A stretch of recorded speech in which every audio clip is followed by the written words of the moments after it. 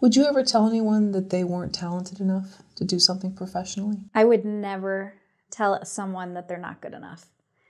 Never. Because I had somebody tell me that in high school. And what I have learned working in Hollywood for now, it's like 13 years. Talent is only one piece of the puzzle. It's one piece. There are so many other qualities that you need to succeed outside of talent.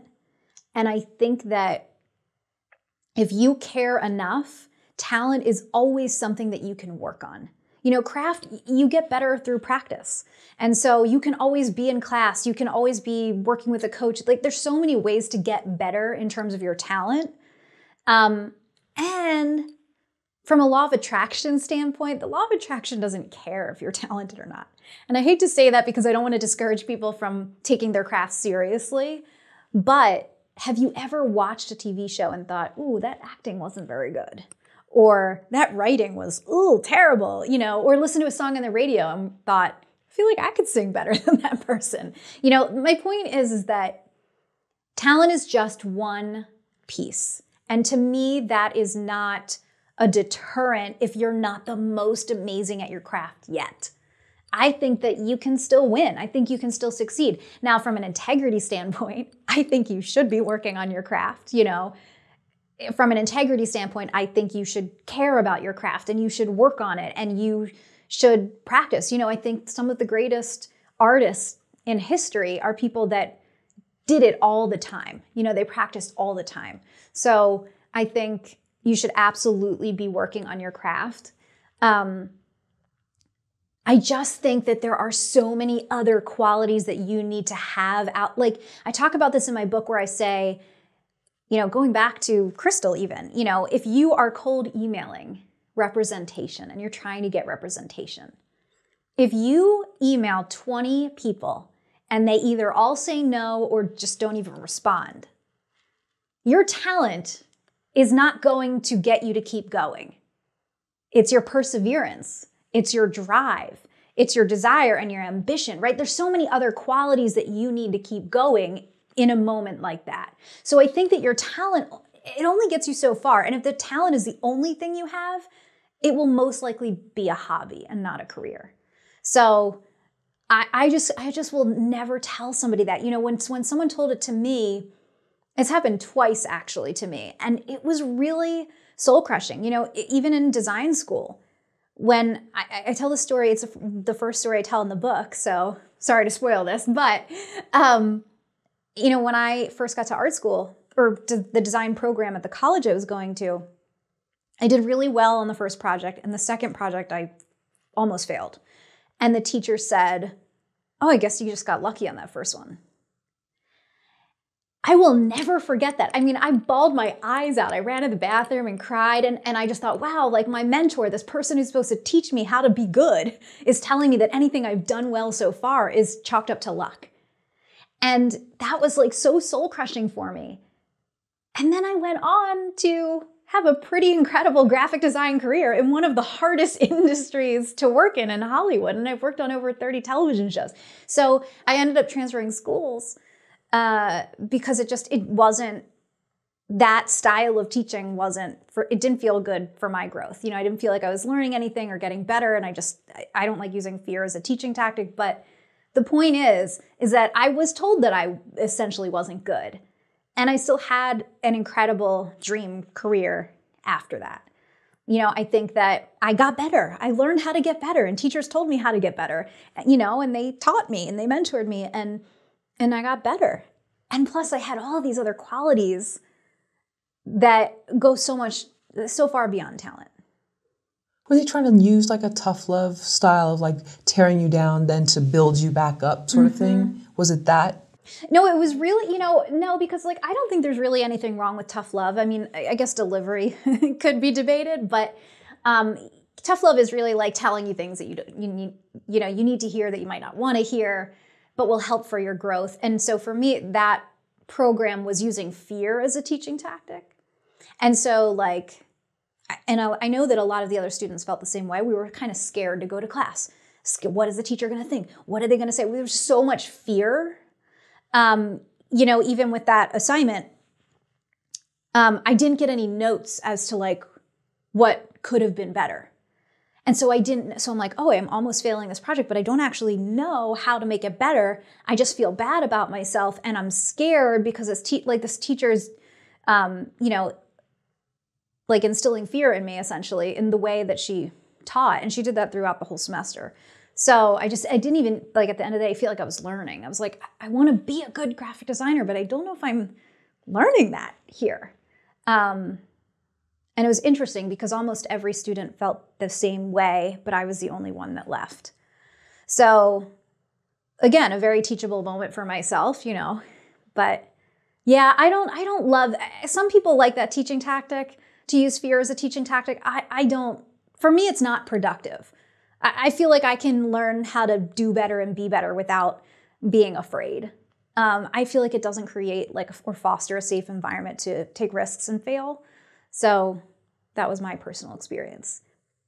But then how can we deliver a message to someone without without protecting them too much where they're almost blinded because we're not giving them the real, I don't know. I mean, there's like yes people. And a lot of times I'm sure when people reach a certain level, they're surrounded by yes people.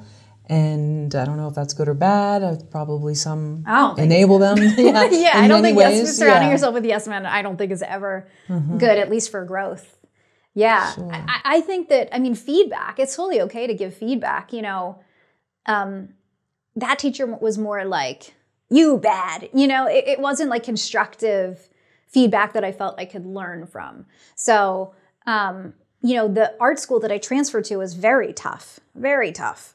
But I never felt bad about myself. I don't know. It was just constructive feedback. It was like, well, this isn't working so well here, but if you do X, Y, and Z, I think it would work better. And here's why. And then I would go, oh, that would make this better. Let me do that.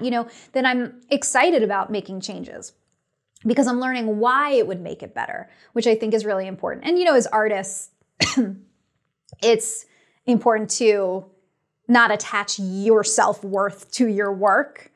Your work can be a separate thing. Yeah. What did going to that second art school that you said was very competitive teach you? In terms of competition, I should clarify. Well, I wouldn't say it was necessarily competitive, although there was a little bit of a sense of competition.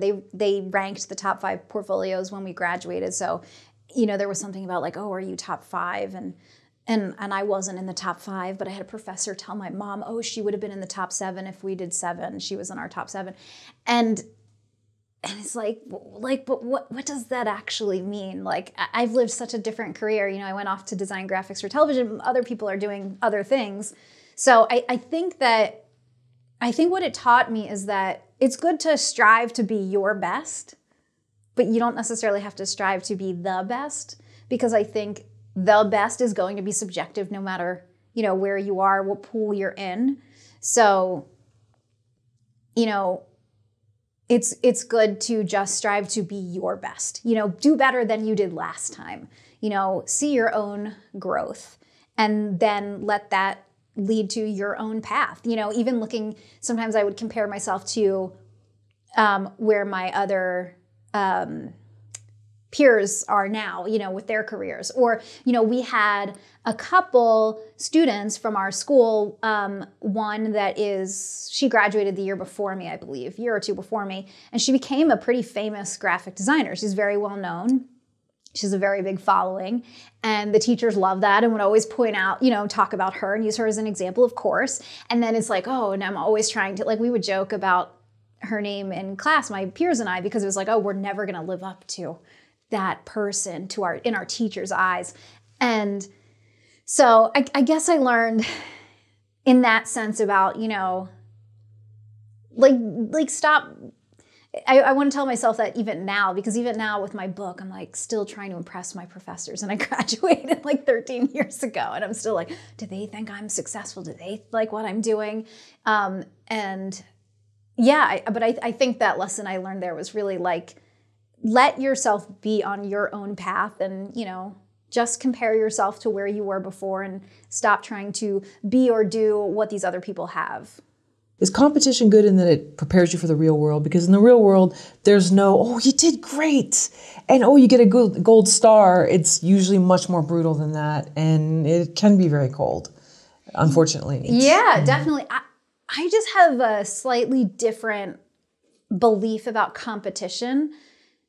I believe there's room for everybody. And that might mean something different. It doesn't necessarily mean there's room for everybody in the same exact seat, right? But I do believe that we all deserve to live our dreams in our own way. So it can be competitive in the real world or even in school, but that doesn't mean that you can't live out your dreams. Someone beating you out for a job or an opportunity or something doesn't mean that you can't still live a fulfilling life or achieve your dreams. I mean, there were jobs that I did not get. I've only interviewed like 4 times maybe for a TV show. Most of the jobs I got came from connections that I built over time. The only times that I've interviewed, I've never gotten the job. Never.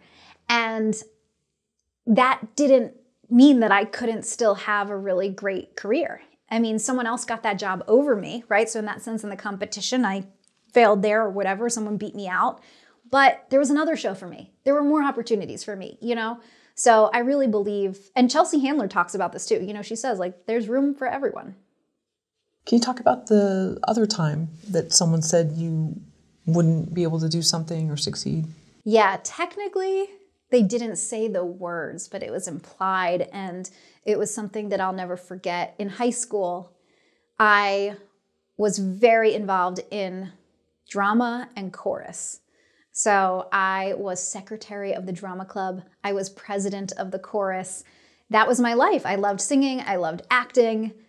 Not the best at dancing, but I would do what was required. But that was my life. I lived theater, and I did pretty well. I was up for the lead several times. I understudied the lead my sophomore year. I was actually up for a lead. It was between me and one other girl my freshman year, which, was a big deal in the politics of high school, that being a freshman up for a lead. And I did well enough to be decent. I wasn't the star of our high school or anything like that. I wasn't in that like top elite group that was like really phenomenal, but I was pretty good. I was good enough to, get a leading role in a musical once and some other big parts and other opportunities. And I loved theater. I really loved acting. I was more enamored with Hollywood than Broadway, but I really loved it. And like I said, I did a summer program at UCLA, and there was a summer theater intensive. So I actually went to UCLA for acting when I was still in high school. And when we started applying for colleges, I didn't apply to any acting programs. And a lot of my friends did. And I started discovering my love for graphic design during that time. And so I was feeling pulled toward graphic design. And so that was really what I was working towards getting into for college. But I was still in the midst, I was still in the midst of theater. And I sat down with the theater teacher one day, and it was just the two of us in a classroom. And I looked at her and I said, the reason why I'm not pursuing acting in college is because I know I'm not good enough. And there was like that little girl inside of me that so badly wanted her to say, you can do it. You're good enough. Like, give it a try. If that's really what you want to do, go for it. And she didn't. And she just sat silent and didn't say anything. And to me, that was confirmation, of her saying, yeah, well, you're not the star of our program, and it's only the stars that really go on. And, that was so many years ago, and I remember that moment so clearly still all these years later. It really had an impact on me, and it was one of the reasons, why I didn't pursue acting. And now, I actually believe that everything worked out how it was supposed to. You know, I don't still want to be an actor. Even when I work with my actor clients, I have no desire. I'm not longingly looking at their careers. I was supposed to be a graphic designer. That became my true love. But the lesson that I learned there that I feel like was one of the reasons I wanted to become a coach is because I think there are so many artists that have those moments where they're maybe told they're not good enough or they think it themselves. And I said in the book that I wish the teacher saw in me, although I really need to take full responsibility and say, I wish I saw it in myself. But I think I wish the teacher saw in me that I had all these other qualities that could potentially lead to success in a career like Hollywood, right? I was already showing leadership skills, right? I was secretary of the drama club. I was president of our 250 person chorus, had, worked my way up there. And so I already had I was like a self-starter, like I had a positive outlook. I was determined and ambitious. Like I had so many qualities that could help me succeed, even if I wasn't the absolute star, and even if I didn't maybe get into one of the top desired theater programs. Like there's theater programs in countries or in schools all around the country. I don't know. I just think that, I own that for myself now, that I wish I saw it in myself, but I don't think at that moment I understood that so much more than talent was required to succeed. And now looking at like the people who did, pursue theater in college from that program in high school, only one or two of them is actually doing it. So, and I was still able to create, a pretty great career for myself in Hollywood and break in when I didn't know anybody. And I didn't do that because I was this phenomenal designer. I did it because I had all these other qualities that helped me break in. And we don't know someone's motives behind why they say something too, or don't say something. Yeah, totally. I mean, and it could have been her own. It doesn't really matter, I think, but, it was just a moment for me that I just want to help people not feel that way, because I feel like if there's a dream in your heart, you can pursue it. Jack Canfield has this quote that I always say, where he says, "You wouldn't be given a dream unless you had the capacity to fulfill it." And I really believe that. I really believe that you wouldn't be given a dream unless you had the capacity to fill it. Doesn't mean right in this moment when you're 17 years old that you have all the tools and are able to fulfill it now, right? But it creates potential. Like it says that the potential is 100% there.